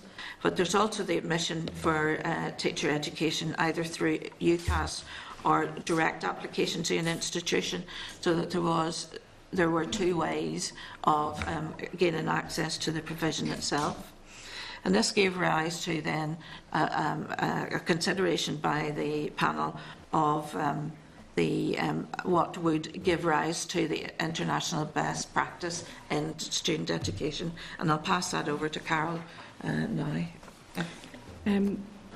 Going on from the information that Nuala has just provided, the panel then focused on having discussed the international principles. It also talked about a further principle that needed to be taken into account in Northern Ireland, and that was to do with pluralism. The panel acknowledges that there are competing interpretations of teacher education and its nature and purpose, and comments in some detail on that further in the report. The panel also states, however, that the principle of pluralism cannot be accepted on its own, and programmes of teacher education should make provision for students of different faith traditions through shared use of premises, mixed classes, shared teaching and other forms of social engagement. The panel also then states that the system which reflects these principles requires 4 conditions to be met, and focuses on, for example, an agency or body providing strategic direction, an agreed pattern of teacher education programmes, the introduction of a more rational and dependable system of workforce planning, and the need for effective use of resources to eliminate unnecessary duplication of provision and deploy staff in a way that avoids duplication. Section 8 of the report then identifies 4 options, and the panel identifies common features that all of the options share. These include, for example, that each teacher education course should include a programme of shared education, that each teacher education centre should become a major centre for continuous professional development, that both the concurrent and consecutive programmes should be maintained, perhaps extending the PGCE to 2 years and to the award of master's level, and investing further in continuous professional development. There's a list of the common features that the panel has identified. The panel has also summarised these features in terms of 4 key priorities, 4 key criteria, beg your pardon. And those criteria are quality, efficiency, continued support for the existing diversity of provision, and the potential ease for implementation or practicability. Each of the potential options in the report for reconfiguring the infrastructure is evaluated with reference to these 4 criteria. The options then that the panel has identified, and there are 4 of those, as I said. The first option A is to do with collaborative partnership, and this would involve the 4 current providers, with collaboration being a condition of the funding. The second option, option B, is a 2-centre model with the Belfast Institute of Education. The first centre would be based at the University of Ulster with provision in the North West, and the second centre provision in Belfast at Queen's University Institute of Education. The third option is a Northern Ireland Teacher Education Federation. Existing institutions would continue, but with some ceding of responsibilities to a supra-institutional agency. And the final option then is the Northern Ireland Institute of Education, where teacher education across Northern Ireland would become the responsibility of a single institution, the Northern Ireland Institute of Education. Chair, just to conclude on the panel's thinking, the panel believed that each of the options, albeit to a different degree, would contribute to the further development of teacher education infrastructure in Northern Ireland by, firstly, they advise that the options are not discrete entities. Some of the elements could be pursued in part, as well as in the form set out in the report. And although the panel's specific concern was the initial teacher education infrastructure, it also argued that this couldn't be effectively considered without reference to other key aspects of provision. The report will provide the starting point for a constructive engagement between providers, stakeholders and politicians in Northern Ireland. The panel recognises that there will be many points of detail that will need to be addressed, and this will be picked up in the autumn with the various stakeholders. Thank you, Chair. Thank you for your presentation.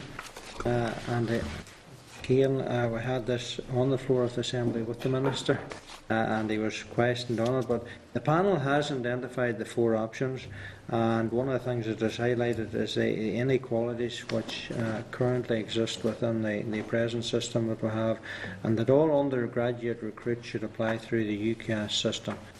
The report is here in front of us. Where does this report go from here, and when will it be finalised? Well, our intention is, or the Minister's intention is, that we will allow all of the key stakeholders, the key deliverers and all interested parties to consider this quite complex report, and we believe worthy of careful thought. And the summer break gives us an opportunity to consider this in much more detail. Our intention is to return to the discussions in September and to pick up discussions with the various stakeholders on the various options in the autumn, in the run-up to the new year. So we would expect to have made good progress in those discussions towards a way forward, which is agreeable to all parties. But towards the beginning of the new year. Okay, thank you. Sorry, Chair, I should have said it may be that, depending on the way the discussions go, it may require a public consultation on the options, and that would extend the time. But we don't know exactly what way those discussions will go from September onwards. Okay. Pat? Good morning, Donna. Good morning. Hello. Certainly this has been quite a long journey, this development. And as I said in the House, it hasn't been an easy passage, either at this committee or in the House.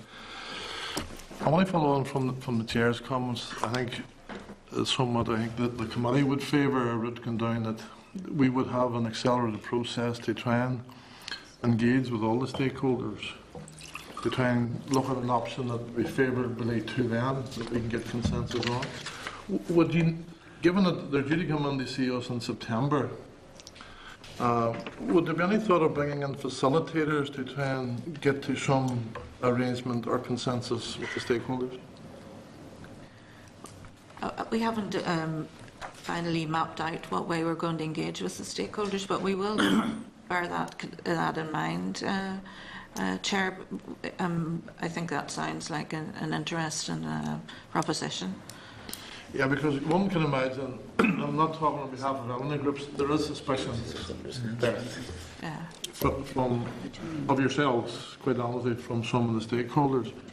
And there is concern about losing, and you talked right about, the institutions, there is concern about losing the Christian values ethos that they have. And maybe at times they believe the department wasn't accepting or respecting that same ethos and going forward. But it was interesting, Chair, that both Noel and Carol both raised that CPDs in terms of, it was interesting you raised it because previously I had raised with you directly why there was no formal collaboration with the Department of Education in terms of the delivery of this programme. Is there any further thoughts on why there was no formal, given the importance of collaboration between departments? I don't know about the specifics of this. So can I go back to your earlier comments about the suspicion attaching to what we're doing? I hope the report has dispelled some of those. I know there were very considerable reservations about the intentions of the Minister to close the institutions or whatever, and I hope the report has shown that was not the intention, that the report highlights the respect that needs to be attached to the faith-based institutions, and I hope that the manner in which the arguments are presented in the report, that gives some comfort to those who would have concerns about their ethos and their mission being included by this report. So I hope on that question that you the others would be more content. The second thing, in terms of the CPD, you're right. You're right. There is this. The way the legislation has presented us with this is that we've got responsibility for the infrastructure, for the buildings, and the funding, the teaching and learning funding, but not the content of what's in any of these. Not the content of what's delivered in the institutions, nor the content of CPD. So, in terms of the areas of responsibility, those are within the Department of Education's area of responsibility. So the actual content of what the initial teacher education involves is within their area of responsibility. So, but I do see that there is a need for us to take their perspective into account in this. You see, that's what I just can't get my head around. You're now suggesting after this long period that you need to take their perspective into it, when the careers professional development is solely the responsibility of education. It is. Yes. Solely responsible. Both of you coming here to do reference in those two areas as key areas, but yet in all you haven't got a perspective from education. I find that astounding, I have to say. Given the remit the Department of Education has for the continuous development of teachers across Northern Ireland. So I would suggest here again, there's another piece of work that needs to be done to tie it all on. But one question that I asked in the House, Chair, I'll ask again. The Minister didn't respond to me, and that is in the earlier respecting and accepting faith-based organisations' ethos. I would sincerely hope there would be no financial penalties if they're not seen to be collaborating the way the department and some of the options are insisting. Our intention is to look forward in a positive manner, to encourage the institutions in the direction of the final option when it is has been identified, and that will be the subject of discussions in the autumn. So it's a bit premature to say which of the options we'll be following, and we would hope that there will be buy-in, not that we're saying at the outset there are those who won't participate in the ultimate outcome. So that on that question, I'm hoping that there will be consensus and a way forward, and it will be about how we apply the funds in a positive manner to achieve the best for the children of Northern Ireland. Can I go back then to your earlier remark about CPD and the content of both initial teacher education courses and CPD are the responsibility for DE, and that has been clearly their position and ours up until now. What the report highlights is that there needs to be that there's some things that need to be done if we are to achieve international best practice in teacher education here, and so we'll have to consider how we will take that forward, and where the interests of our colleagues in DE lies relative to the interests that we have responsibility for. Yeah, no, I'm finished. I'm just surprised that given the importance of it, there hasn't been any formal discussions. Okay, Fra. Sure, and thank you for the presentation. And I think that the Launcher report has been obviously eagerly awaited. And I think as Pat touched on there, many believe that given Grant Thornton and given this report, that the Minister has a fairly fixed agenda on where he wants to go, and that's the closure of St Mary's and Stranmillis. As part of the report, was there, in terms of what they were asked to do, was there a do-nothing option put in that would maintain and work with the colleges in their present form? Well, first of all, can I say I don't believe it's the Minister's repeated that it's not his. You can't speak for the Minister. You know. I do speak for the Minister. No, when I you come can't here. speak for him. I speak for the Minister in terms of departmental policy when I'm here. So in terms of, it was never the Minister's intention to seek closure of St Mary's. He made that clear at the beginning of all of this work, and repeatedly throughout. He wishes is the best possible conditions that will allow teacher education to flourish in line with international best practice. That's what we're seeking here. In terms of I'm sorry, I've forgotten your second point. The do nothing option. In terms of your second point, the nearest to a do nothing option is option A, which is essentially that the institutions will continue as they are, but they will cooperate more in different areas, and that cooperation will be supported by funding and a condition of funding. So that takes into account very much that the two institutions will continue with the same level of autonomy, but that there's greater levels of cooperation in different areas. Do you want to say something about that? No, just the report does actually mention specifically about a do nothing option, and actually talks about in terms of the need for change and the options that are described. The panel has commented in the report that it doesn't believe the status quo is an option. It has suggested the other four. So do nothing, in its view, is not an option. It would be suggesting the other four. Well, tell me, has the Minister a plan for subsidy withdrawal from each of the colleges? That the Minister has these four options to consider, and that's what we will be doing in the autumn. It will be what comes out of that process of discussion, whatever action is necessary. But the intention is to create this new environment with consensus across all of the relevant institutions, and to achieve that through discussion on the basis of these options. Well, it couldn't pick up that means yes, subsidies would be withdrawn, and are you saying it would be part of the process? No, what I'm saying is that the Minister's entering into a new process. I can't foresee what the outcome of that will be. What we have is a range of options, and the Minister can, in discussions with the sector and others, will reach a conclusion, we hope, on a single option that has consensus across the board. And so the question of penalties or anything else doesn't come into that. So what happens if at the end of this process that one or other of the colleges don't buy into the report? What happens there? That's a position that we'll have to consider in the process during the course of that process. Yes, sir. Okay, Robin. Thanks, Chair. Sorry, ladies, for missing your presentation. I don't see anywhere in the paper anyhow where the department is going to tackle the mismatch between the Department of Education actually setting the number of teachers that are to go through whatever option is proposed or followed.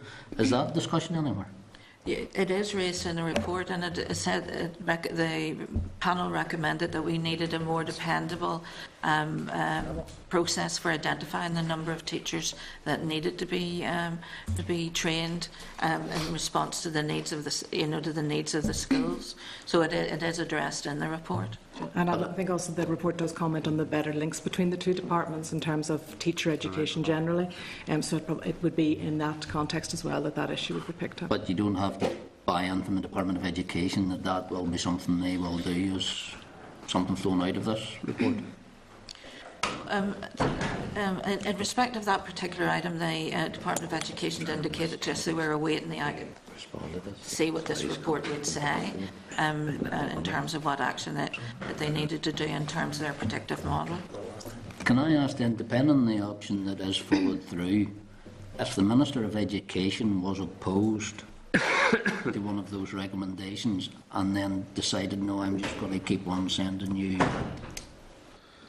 I don't know how many teachers every year, I'm not worried. Can he do that then? He can. In legislation, that's his power to do it. Okay. Touching on some of the, I think it was Pat's, when they mentioned a specific institution, the final part of the statement refers to the Minister engaging with stakeholders to bring forward these options. If one of the institutions flatly refuses to accept any of the four and reverts back to the do nothing and we just want to remain our autonomy, how will the department manage that or handle that?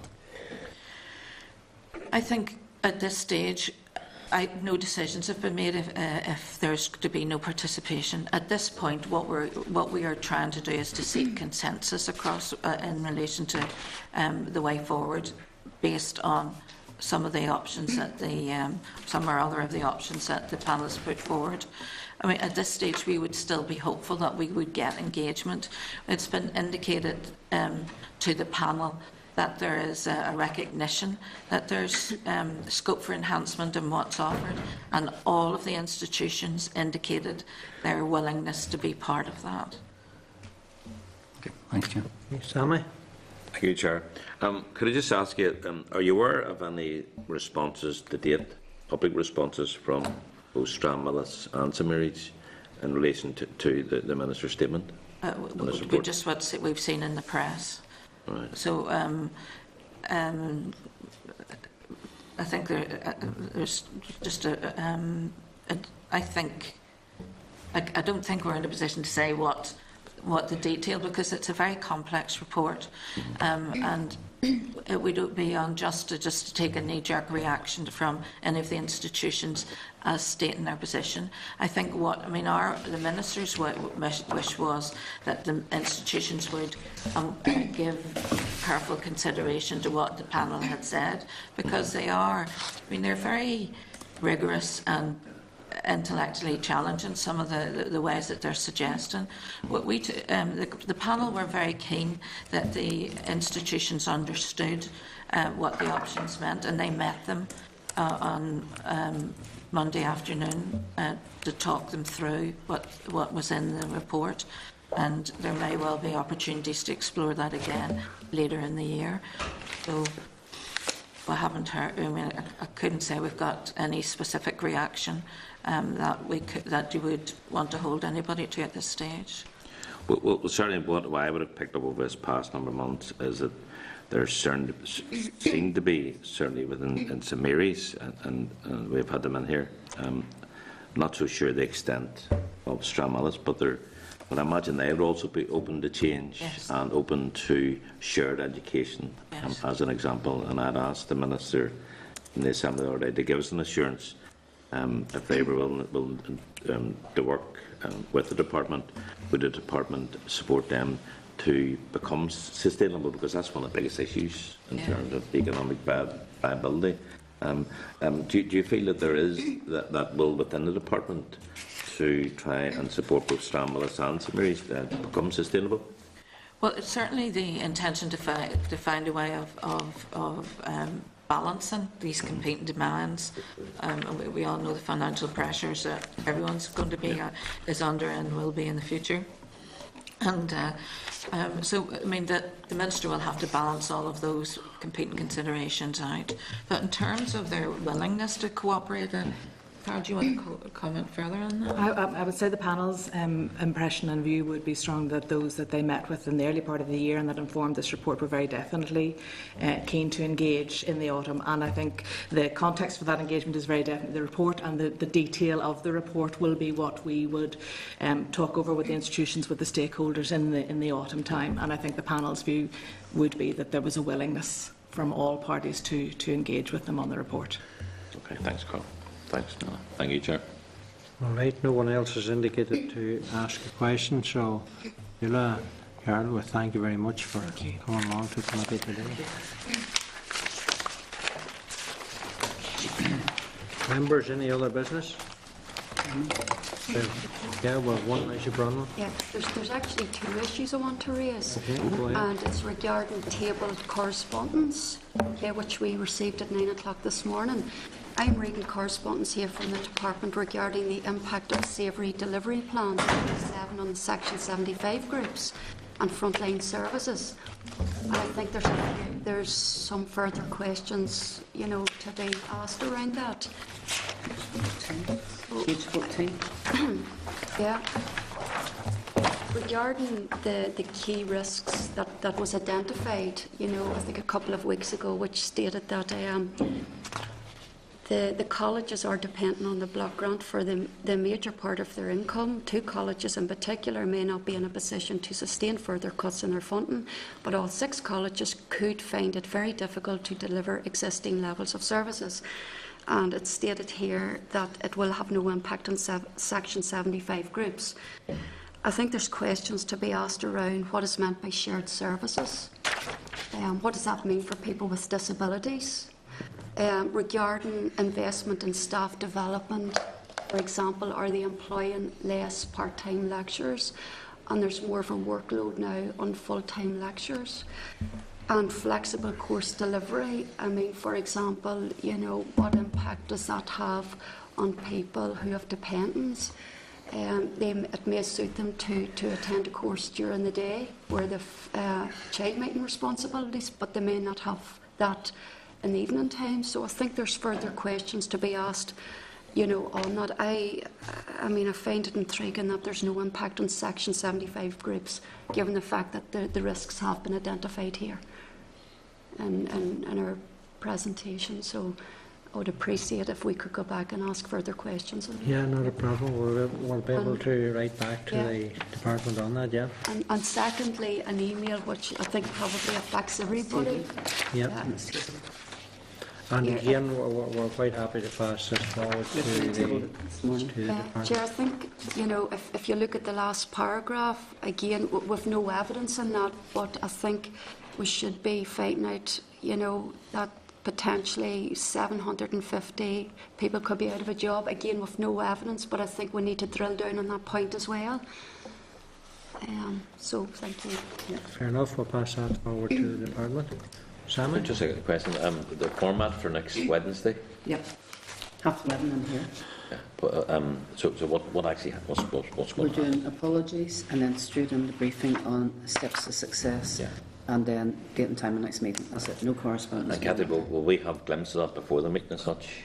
I don't even know if we'll have a paper before. Just the way they give us the teacher reviews. Because I would doubt it, because it's only been announced that morning.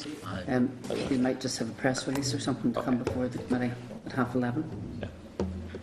So just an announcement what's going to be. Yeah, and we're having Hansard as well. Okay. Thank you. Okay, folk.